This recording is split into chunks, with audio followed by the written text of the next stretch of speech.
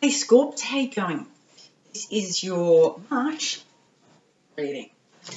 Now, this month I'm doing something a bit special. The first 10 subscribers who email me will get a free reading of your choice. It can be about anything, any question, any subject, any situation. So that is my gift to you because you're all pretty gorgeous and I just wanted to give back. If you are returning to the channel, hi, thanks. I'm very grateful. I'm really, truly grateful that you choose to spend your time with me. Because that's a big thing. If you're new to the channel, hi, welcome in. Everybody is lovely here. So you're most welcome. If you get something from this, which I hope you do, that is my intention, please feel free to like, share and subscribe. Right. Your symbol for the month is little luxuries. Generate luxurious surroundings and experiences. Quite funny to me because the number's 28 and I know a Scorpio whose birthday is 28. So I must make sure they see these little luxuries. I like that. It's very nice for you guys. Very, very nice. All right. Let's see what little luxuries we can get for you. New season. Coming into spring in the Northern Hemisphere, my favourite season. And autumn or fall in the Southern Hemisphere, which is very pretty. You know when you're a kid and you do things like roll down hills and swing from trees and stuff like that. One of my favourite things to do was pile leaves up and then dive into them. And if we used to walk through a park, I used to love kicking my feet underneath and watching them fly everywhere and the noise it made. Little things make a big difference. Tiny luxuries. There you go. Okay. At the bottom of the deck we have radio toxic environment, emotional vampires. Ew. Let's get rid of those. They're little luxuries. That will clear up their environment. You have put a spell on you, calm, seduction, being won over. Who's winning you over? And is it good? Just what we want to know. Hindsight. 2020. Lessons learned, realization and discernment. So, the good thing is, if this is not for your highest good, you will recognize it. And if it is, you will recognize it. But first, we need to make sure that this isn't in your environment. Let's keep going.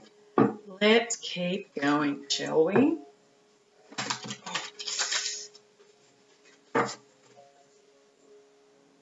Sorry, small cramp. They come to play occasionally. Jump in and say, hi, remember me?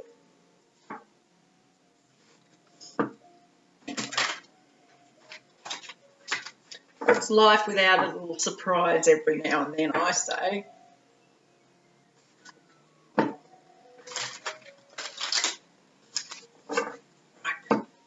Scorpio.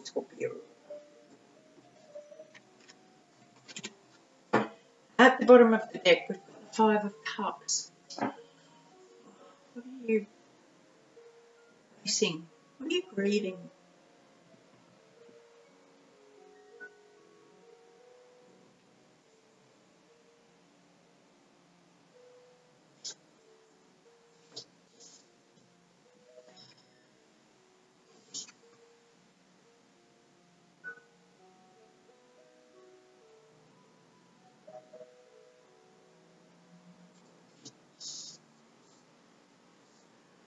I get the feeling that you're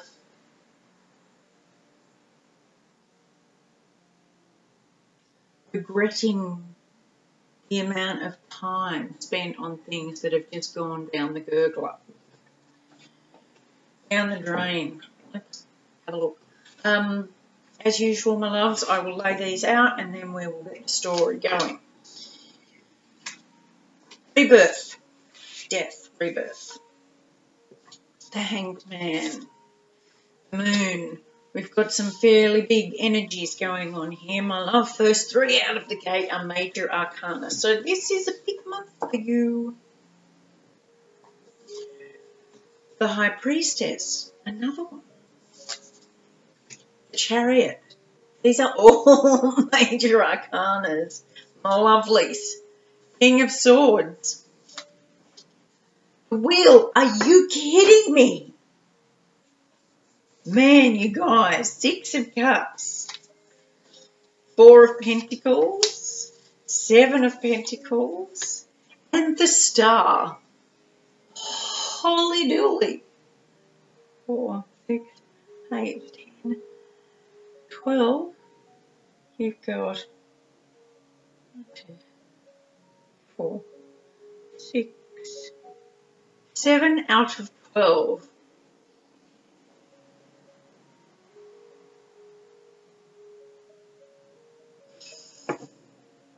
Right, so let's just batten down the hatches, put our seatbelts on.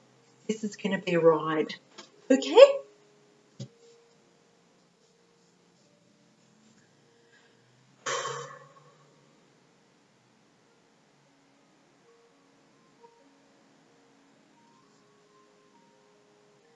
Recent past,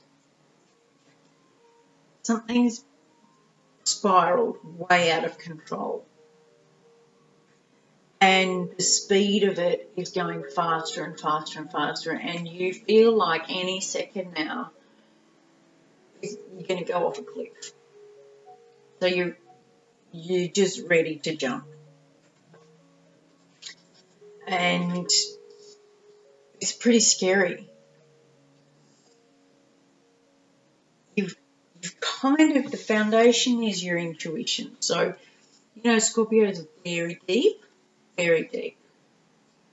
Very, very deep. So,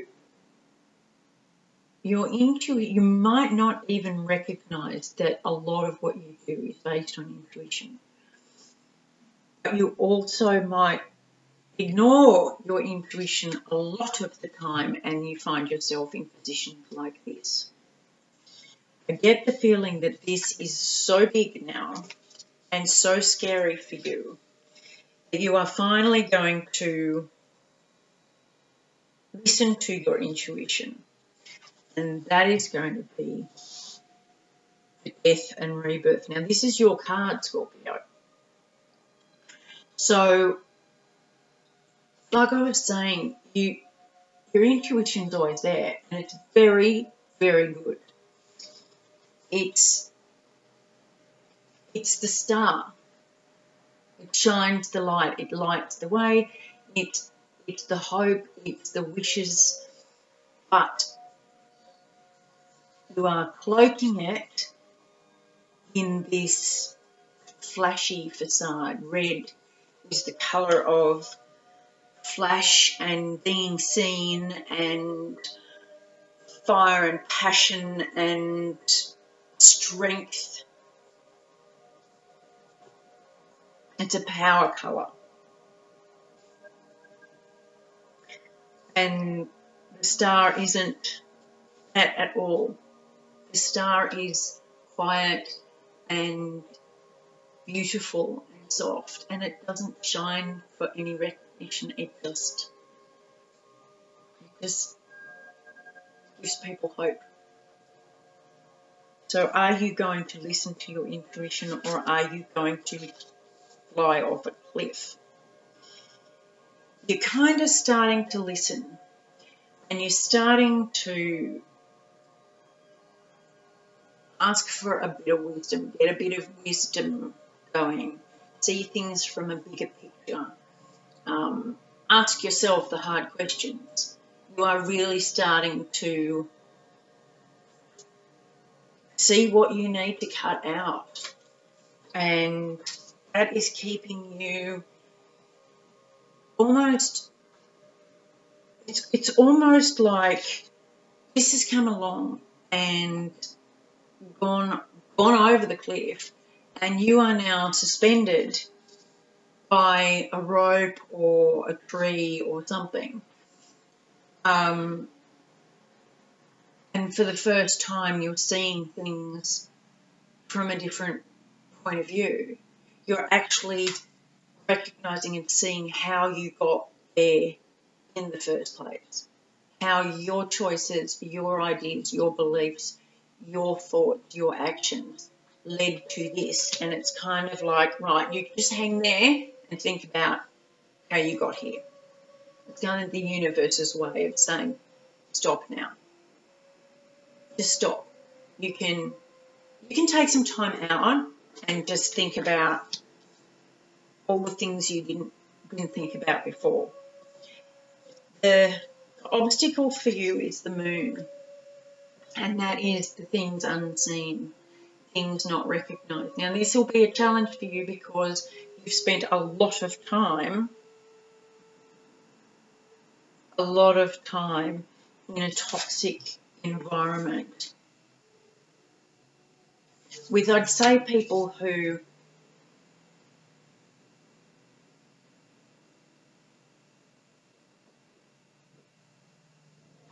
taught you, who did put a spell on you, possibly a family.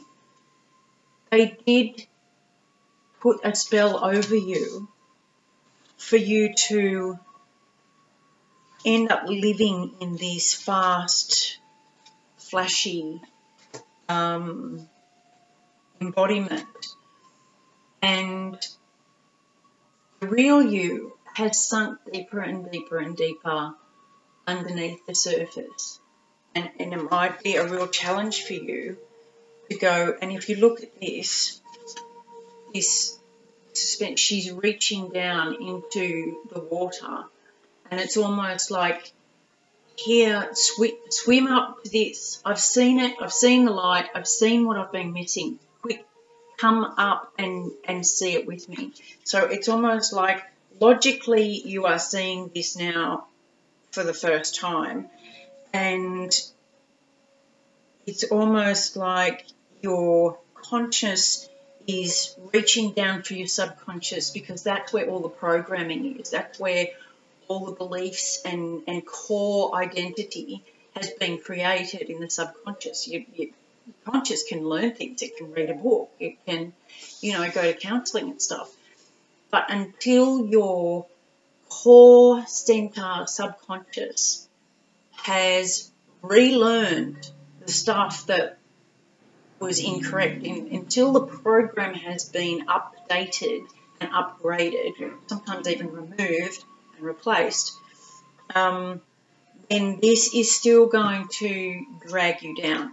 So your conscious is almost saying, right, I've worked this out now. Now I'm going to get into my subconscious and pull out what I need to pull out. Awesome, by the way. That takes some magic guts. And that's when the wheel will turn. That's when all the things that have been unhealthy or holding you back or keeping you in suspended animation, it will finally turn, and you will come up for breath, and you will see a whole new cycle out there for you. It'll be like, see how, this is really interesting, see how in the Five of Cups it's going down the drain, like this spiral going down the drain, but in this one the spiral is coming up and up and up and up and up. It's the opposite, and it's a real, it's an open energy to acceptance of what's next. Yes, what's next? What's next? Show me more, show me more. What else have I been missing? Show me more, show me more. you're ready to go back. Coming up, you're going to realize when you start going into your subconscious, you're ready to do this. You're going to go back and see where all this came from. Where did this come from way back then? And how can I heal it? And how can I use it so that I don't just see the bad. I work out how to be loving and compassionate without any expectation in return, but I also see my own worth. And I've worked out exactly what I need from now on. Gorgeous, gorgeous, gorgeous. Be careful that you don't. This is a challenge for you. There's no two ways about it.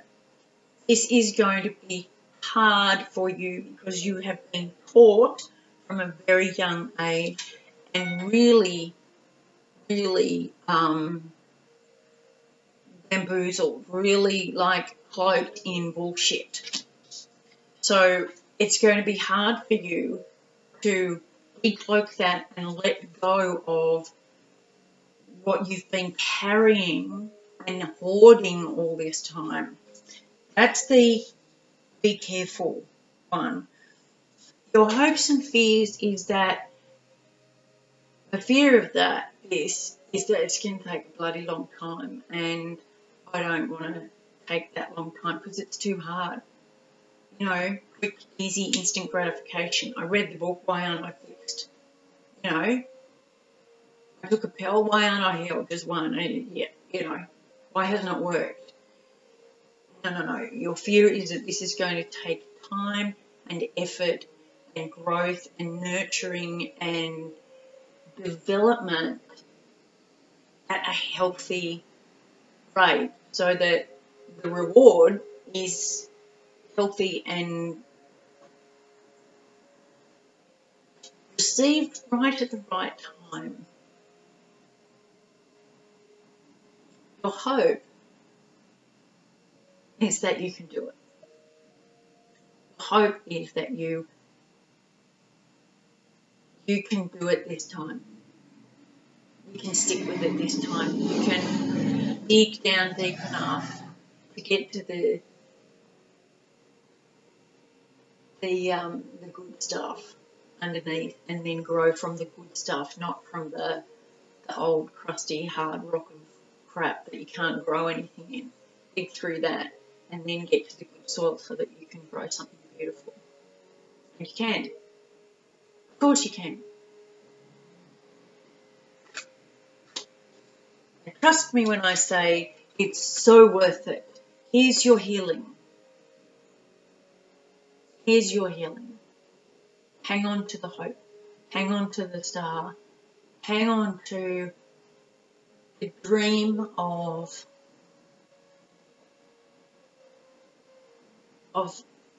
being free and never getting into this terrifying free fall down a cliff. It's just because this energy, this fast-paced, everything has to be exciting and thrilling and moving and no sitting still. There's no sitting still up until now, because if you sat still too long,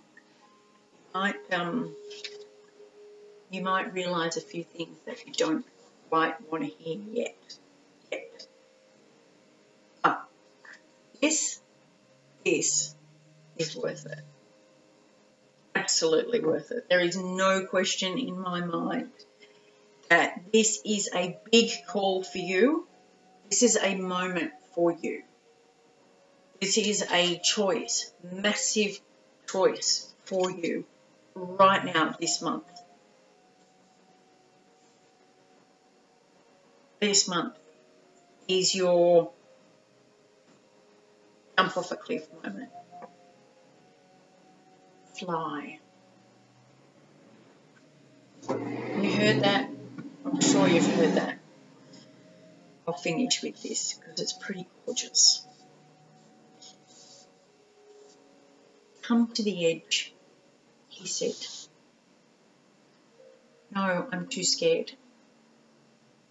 Come to the edge, he said. I don't want to, it's too scary. Come to the edge. And the boy walked to the edge.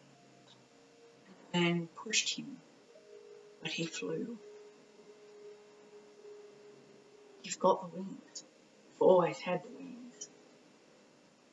You'll fly.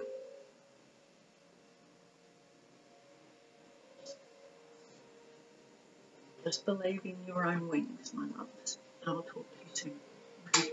Bye.